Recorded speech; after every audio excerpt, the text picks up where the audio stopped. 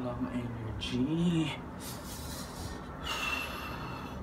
Energy gap, big energy gap. What's up, everybody? It's just Norms, and welcome back to my channel. Give me some!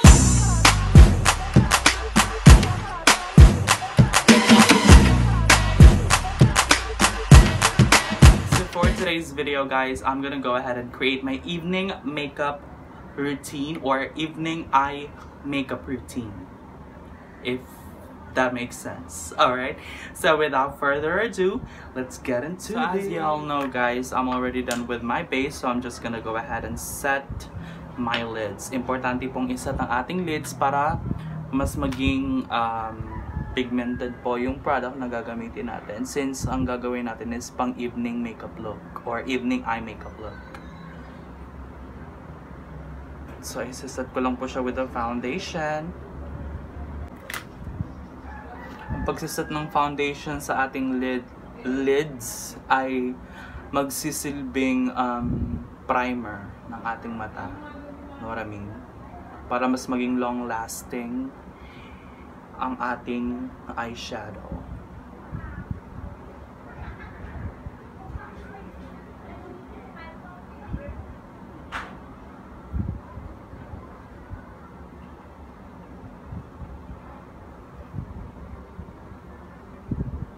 Ngayon, tapos na po akong iset ng foundation, liquid foundation.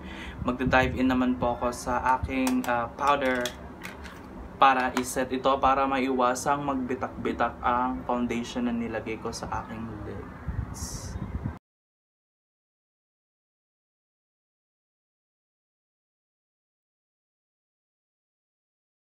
Ngayon, tapos na po tayong mag-set ng ating lids. Ngayon, magda-dive in na po tayo sa ating eyeshadow. So, for my eyeshadow, ang una kong gagamitin is itong shade na ito. This is from EB Advanced Iconic Jackpot. And gagamitin ko itong shade na to for my transition. May mga nagtatanong kung ano nga ba talaga ang purpose ng transition color.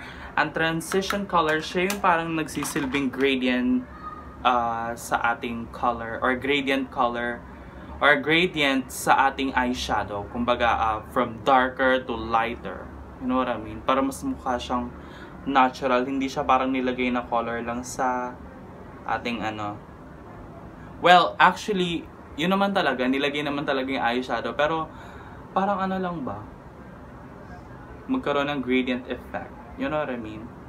Tapos ilalagay ko lang siya sa medyo may taas ng crease, tapos i-blend ko siya pataas.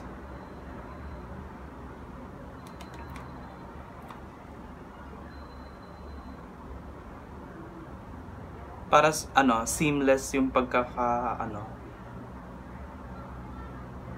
pagkakalapat ng eyeshadow. So yung eyeshadow or yung transition color na ilalagay, wag nyong gagamitan ng dark na shade.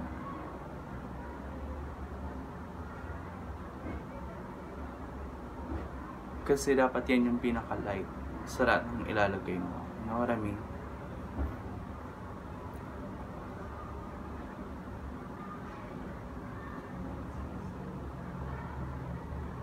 Ngayon, tapos na po akong ilagay ang aking transition color. Ngayon, magpapalit naman po ako ng tools. So, ang gagamitin ko ay ito. Tcharan!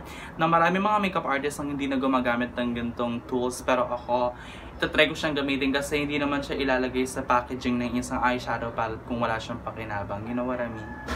So, mag-dive in ako sa mas dark na shade ng eyeshadow.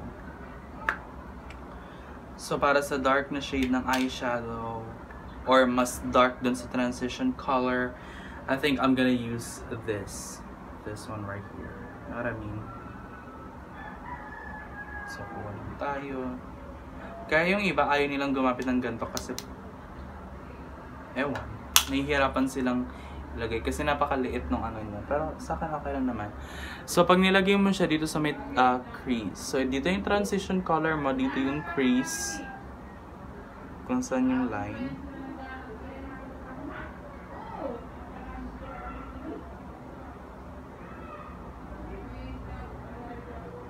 Yan.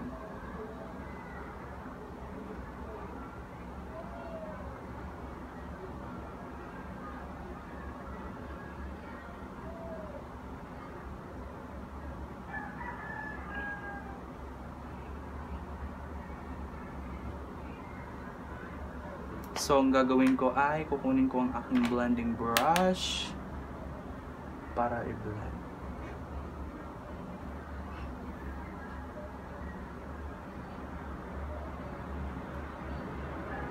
Make sure pala guys na paliit na paliit. Make sure pala guys na paliit ng paliit yung brush na gagamitin nyo para hindi natatabunan yung color ng una nyong nilagay.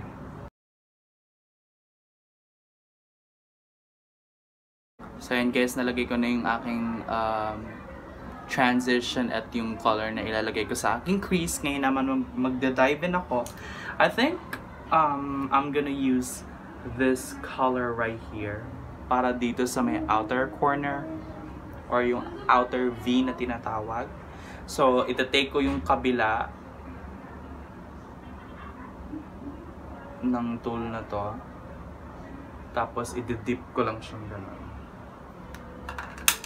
Tapos, very light lang guys. Make sure na dito lang sa part lang na to. Magkaroon siya ng drama, you know what I mean? Then saka nyo i-blend with your blending brush. I-diffuse nyo lang yung mga namuo. You know what I mean?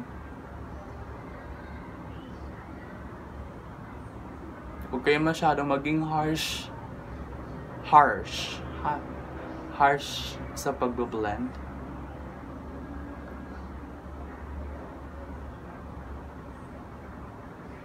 Ayan. Ano yun? So, yun yung transition. Medyo hindi kita sa cam kasi dapat yun talaga yung purpose ng transition. Yun talaga yung purpose ng transition. Parang very light lang. Sumisilip lang siya. Parang yun yung gradient effect. You know what I mean? Yung transition, ito yung crease. Then, ito yung nasa outer V ng ating eyes.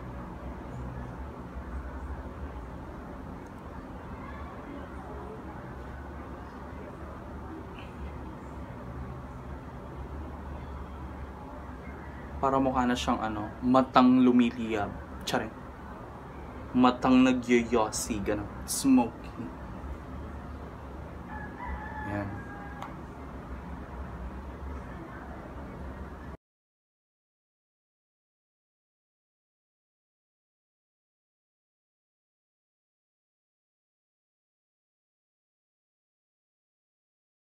Yan, tapos na po akong ilagay sa aking outer V ang dark color.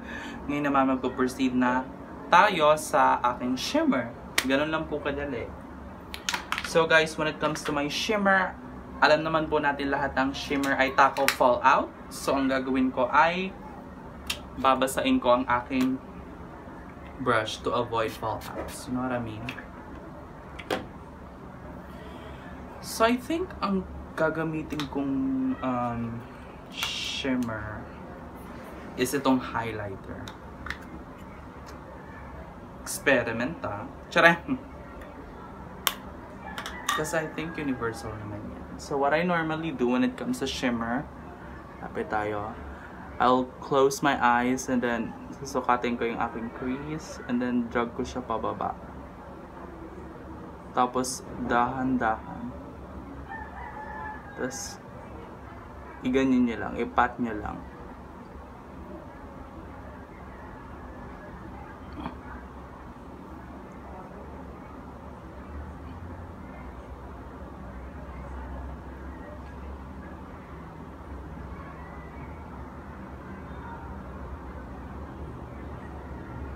Paabutin natin siya hanggang sa middle part ng ating lids.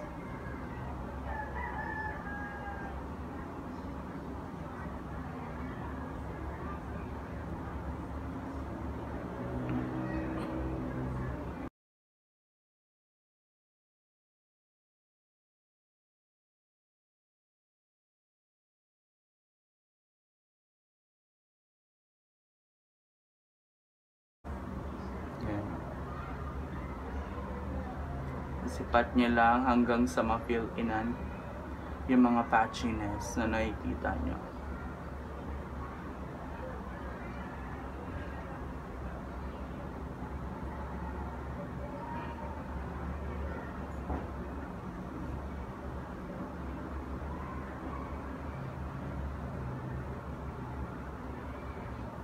Since na-fill-inan nyo na yung mga patchiness na nakikita nyo, ang gawin nyo, kunin nyo yung inyong blending brush and then i-blend nyo siya dito sa may crease para to avoid harsh lines. Kasi hindi cute tignan yung may mga harsh lines yung eyeshadow nyo.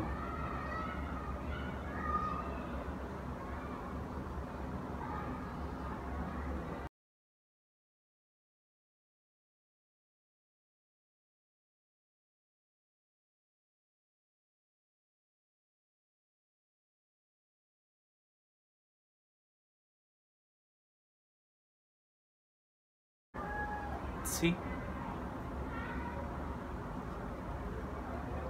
Pawis dime. Ayan. Ngayon gawin ko lang po sa kabila off cam. So ayan na po yung aking eye makeup look. Tapos ko na pong ilagay yung aking shimmer sa aking inner corner.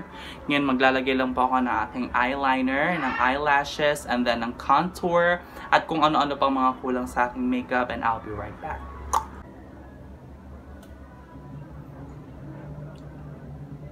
And there goes the final look. Ayan, tapos ko na po ilagay lahat ng mga dapat ilagay. And everything is good to go. I love you guys so much for watching. I love you guys so much for watching as always. If you're new to my channel, please go ahead and click the like, subscribe, and bell button in order for you to be notified for the upcoming videos. And you can actually go ahead and share this video because sharing is caring, as I've mentioned before. And thank you so much for being the best part of my journey as a vlogger, and have a great rest of your day. Bye bye.